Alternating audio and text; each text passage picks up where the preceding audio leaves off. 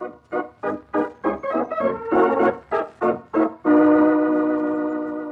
this is Tim. Did you come back today to hear what happened to Jump Jump and me when we were captured by the ice dwarfs?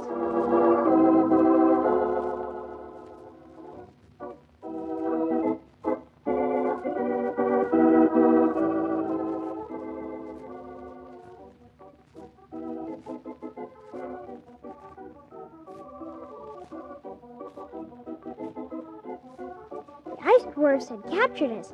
They were little men no taller than my shoulder. They had long beards made of icicles, and they carried swords of ice. The poet, Archie the clown, Mary Holiday, and I had all been surrounded by these little men, and they were marching us through the snow. We didn't know where. I'll tell you just about that in just a minute.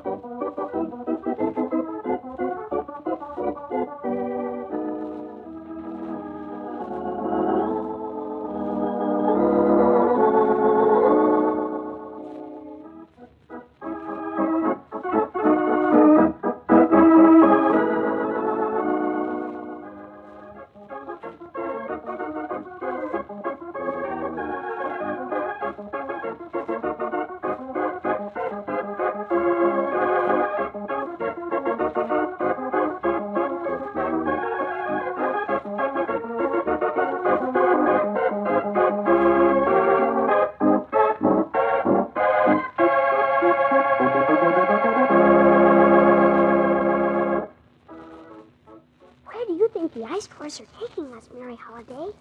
I don't know. To the Ice Queen's palace, maybe. Oh, do you suppose? Maybe. Is Jump Jump all right, Mary Holiday? Oh, yes. He's in my pocket. You're all right, aren't you, Jump Jump?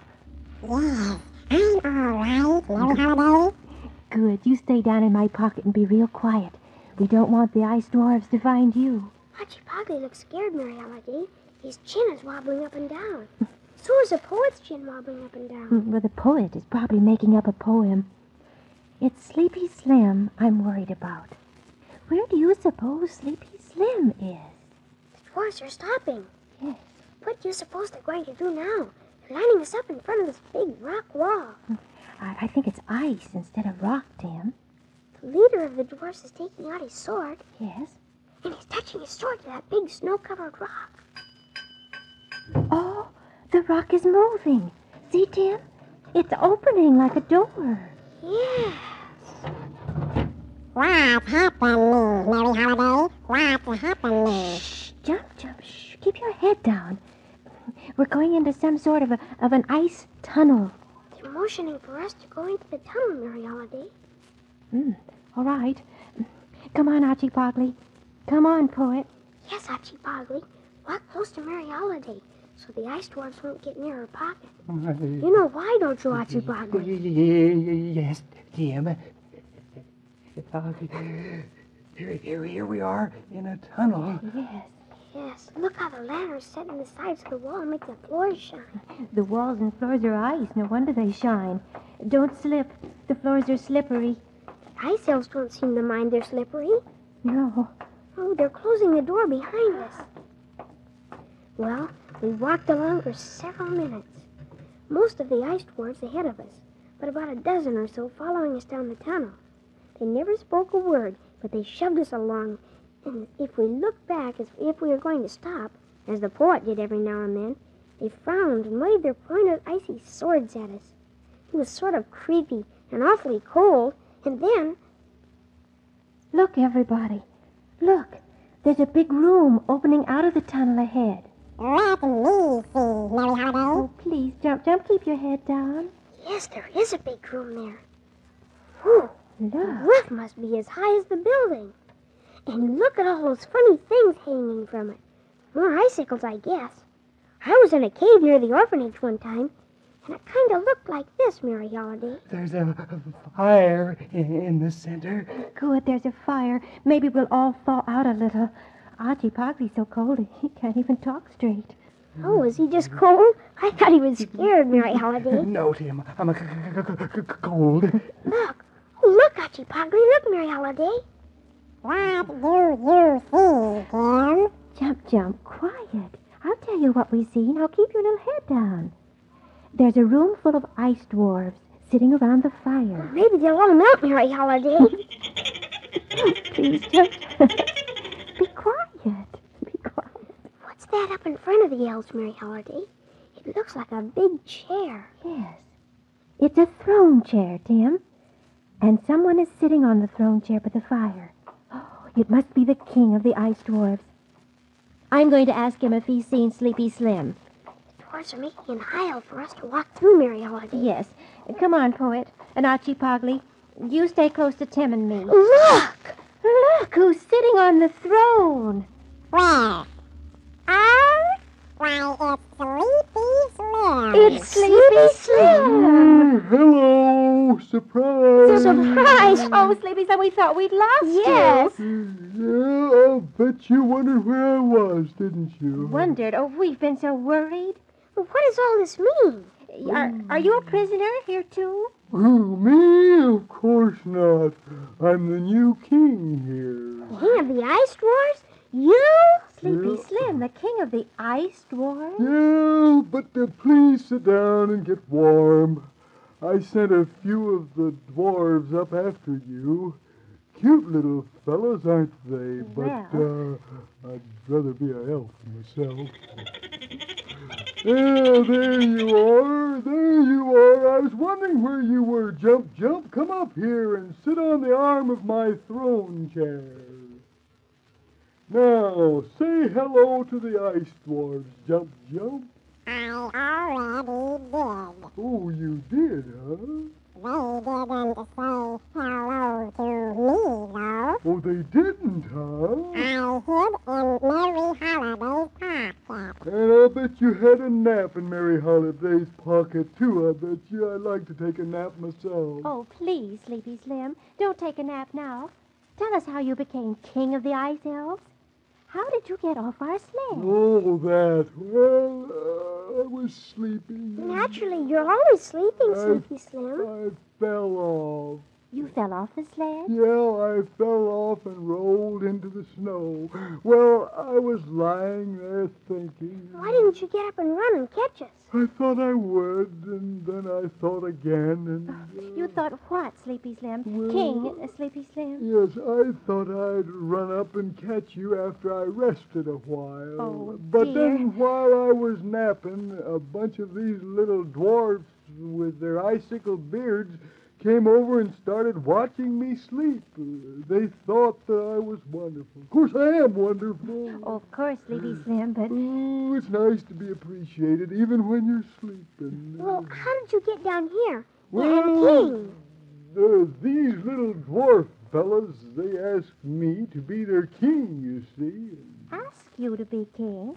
But why, Sleepy Slim? To sleep. Oh, Sleepy Slim, you're impossible. No, it isn't impossible for me to sleep. It's impossible for them to sleep. That's why I'm the king here. Huh?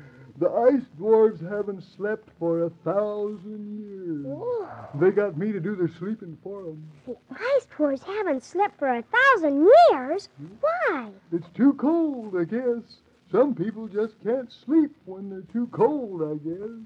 I can't, Sleepy Slim. You can't, Jump Jump. I can.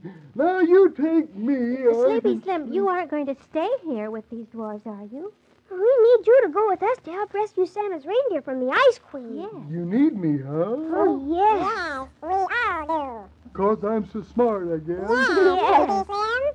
Yeah, well, I guess I'll just abdicate the throne and come with you, after all. I kind of hate to miss Christmas. Out of the way, ice dwarves! Out of my way! And let my friends through here! Come on, Archie Pogley! Come on, Floyd! Come on, Tim! Come on, Mary Holiday! Yes. Jump, jump! You stay on my shoulder! The ice dwarves aren't going to let us through, Sleepy Slim. They don't want you to go. They don't, I guess. Well, then I'll just stay. Oh, no, Sleepy Slim. Oh, no. We must go on and get the reindeer. Ask them again to let us through. It's getting close to Christmas. Stand aside, fellow ice dwarves. Stand aside. But they didn't stand aside.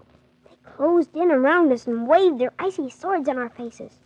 We didn't quite know what to do. And then Mary Holiday said, I have an idea. You said the dwarves haven't slept for 1,000 years, Sleepy Slim. Yeah, that's right. Then they must be awfully sleepy.